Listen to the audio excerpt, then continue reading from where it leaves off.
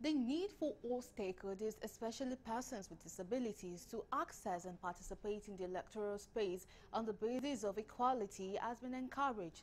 The call was part of presentation during the bridge modular training on access and participation of persons with disabilities in the electoral process for Inec Disability Desk officers.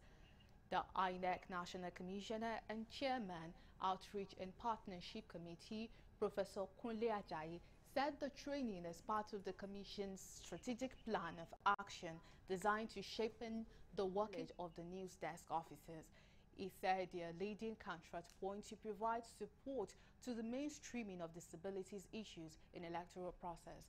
Also speaking, the country representatives of European Centre for Electoral Support, ECES, Amza Fasefiri, said the global statistics shows that persons with disability brings to an estimated 20 to 30 million Nigerians, comprising this important population. He noted that their right to vote and be voted for is one of the most visible gains in any thriving democracy. Earlier, the resident electoral commissioner Olusegun Agbaje underscored the importance of the training for credible elections in the country. The Commission also has as one of its core values the creation of a level playing field for all stakeholders to participate in, especially the marginalized groups, including the PWDs.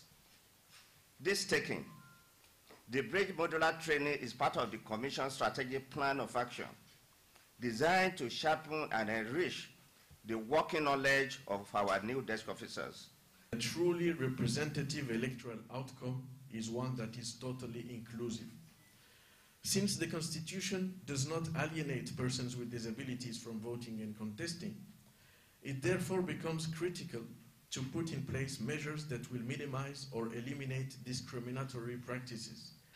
We are in a society where PWDs face several obstacles around key processes within the electoral and political process, which tends to subtract their contribution towards development of the electoral and political landscape.